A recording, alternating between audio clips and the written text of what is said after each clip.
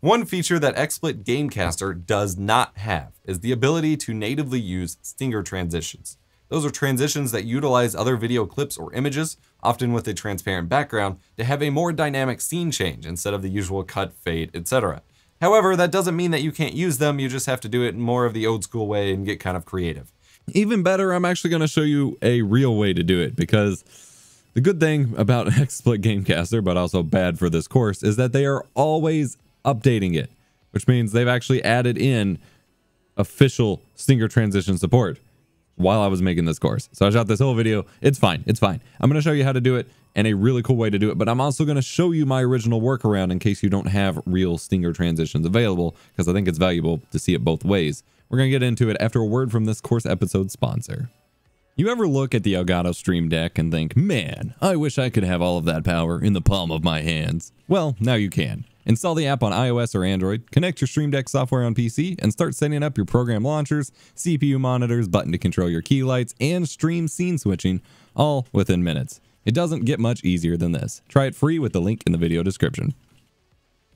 I'm Fox, and welcome back to my XSplit Masterclass, sponsored by XSplit. I do want to point out that this video is specifically about XSplit Gamecaster and the workaround for it. We cover Broadcaster later in this course, but as is, Broadcaster actually supports stinger transitions natively in the software, so no workaround is required, whereas Gamecaster does not, so we're using a workaround. Makes sense? As mentioned, stinger transitions, not stringer transitions, I can't even say that right, but are quick transitions between scenes that first cover the scene in another visual or graphic.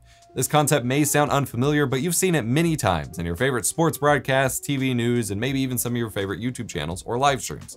While they can get obnoxious if they're overused, stinger transitions can inject a little bit more production value and, branding into your live streams. Unfortunately, most consumer broadcasting software does not have support for these kinds of things, so we gotta, find ways to do it ourselves.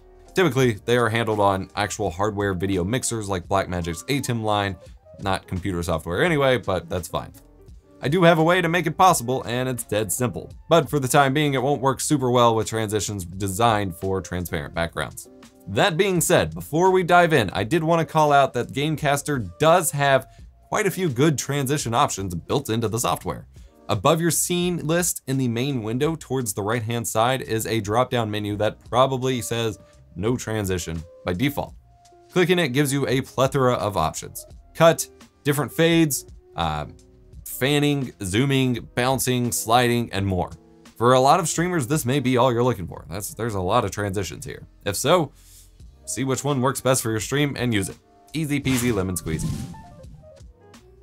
All right, so we're here in XSplit Gamecaster, and you can actually go up to your username and release notes and see the updates. So you can see here, custom stingers are a go, and it tells you how to do it, and I'm gonna walk you through that. I have some considerations from the rest of this original video with regards to using stinger transitions that you've already seen, and I'll show a little bit more of. But to include it, you go to C, Program Files x86, Split Media Labs, XSplit Gamecaster, and Transitions, and you should have like a default file here, but nothing else. Go find your WebM transition files. They need to be WebMs, and copy them to this location. You may need to approve admin rights for actually pasting in these program files folder, but then you're good to go. Close and relaunch XSplit Gamecaster. Once it loads up here under your transitions list, towards the top, at least for me, you should have your list of your custom stinger transitions, and you can select from them.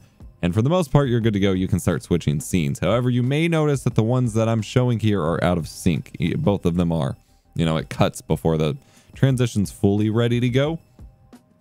And that's because you need to go to the bottom of the list and manually change the duration of the stinger transition. And what this basically changes is how long the transition process waits before cutting scenes. That way it's not cutting to the next scene before your transition covers the screen, because that defeats the point. It's default 700 milliseconds. That's not quite right for me. It's easier if you do this in your video editor when you were making the transition and just find the point where the screen is fully covered.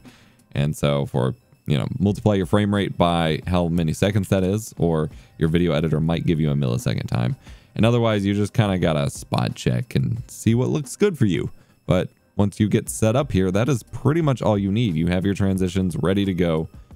You got cool stinger transitions. Of course, keep in mind, you only have one duration option here. So if you're changing it back and forth and you have different cut points, then that's going to look a little awkward because you're cutting at different points per transition and you don't get full control over that.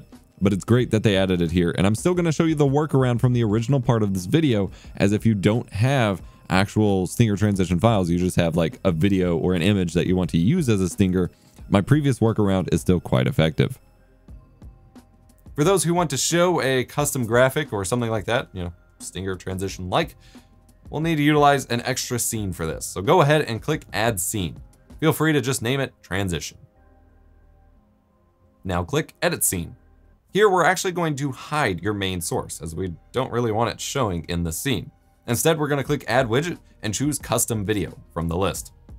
Or if you're just using an image, choose an image source instead. For a custom video source, you can either choose a local file and upload it to XSplit's online service to sync with your account, choose a file already in your XSplit account, or add video via URL from a direct, cloud storage option as well. There's some serious creative potential made possible by being able to use URL-based videos, so that's pretty neat. Once you've added your video file to the scene, you might have to convert the file type to get it to play nicely with Gamecaster, but now you have a dedicated transition scene. Utilize your hotkeys or a timed multi-action on something like the Elgato Stream Deck to switch from the scene that you're on to the transition scene, and then from that transition scene back to the scene that you wish to transition to, at the right time. Since alpha channel overlays really don't work here since you don't have scenes on top of each other, you can combine this with the built-in transition effects in Gamecaster to get pretty close to a stinger transition animation overlaying on top of your scene as possible. Get creative and have fun. As I've said before, if your stream is on the same scene for hours and hours and hours, it's probably not a very entertaining one. So utilizing transitions in this way can really help bring your stream to life. Thanks for watching this episode of my XSplit Masterclass. I'm Fox here to make tech easier and more fun. Get subscribed, hit the like button, share the course with someone else, and I'll see you next time. Ba-da-da-da-da, ba-da-da-da-da, ba-da-da-da-da-da.